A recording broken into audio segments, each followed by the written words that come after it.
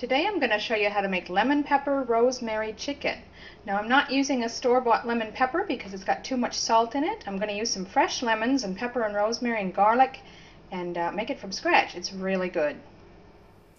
So I've got my ingredients. I've got 4 chicken breasts or 2 double breasts. I've got about 2 teaspoons each of rosemary and freshly ground black pepper, and then about 4 cloves of garlic, or roughly 4 teaspoons of crushed garlic. I've then got 6 tablespoons here of extra virgin olive oil. And then we're going to use the zest and juice of 2 lemons. Now I've already got one of them done, and I've started on my second one here. So you want to take a fresh lemon. You're going to have to wash them because you are using the zest. If you have a zester grate, I just use my grater here and rub the lemons back and forth across that to take the yellow part of the rind. Okay, so I've got that done. Now I'm going to cut the lemon in half, and we're going to take the juice. Now if you see any obvious seeds, you can pick those out right away. The other thing I like to do is when I'm squeezing it is hold my hand so that, and let the juice go through your fingers, but that way you'll catch any seeds that you've missed from falling into the, see that? Don't let the seeds through.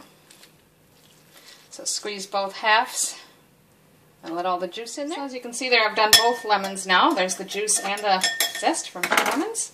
So now we're just going to take a container that will hold all of your chicken, and we're going to mix the marinade ingredients together. So put our lemon in, the oil, the garlic, and of course the seasonings, and mix those together well. Then we're going to add the chicken to that and mix it around to coat everything well, and put that chicken in the refrigerator. You want to let it marinate for at least 4 hours. I'm actually doing it the night before, so mine will be overnight.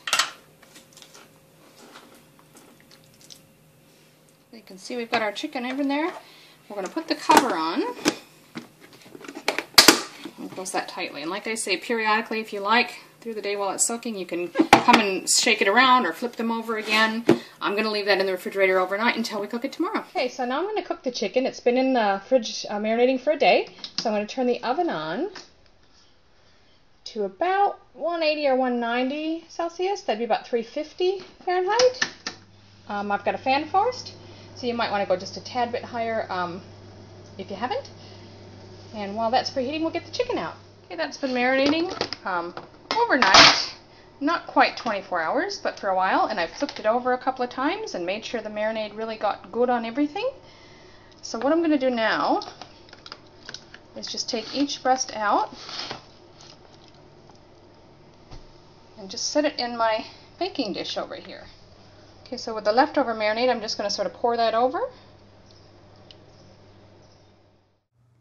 This step is optional, but to make sure the chicken is extra juicy, you can add about a cup of water or low sodium chicken stock carefully around the edges so you don't rinse off your seasonings. Alright, we'll come back in 45 minutes.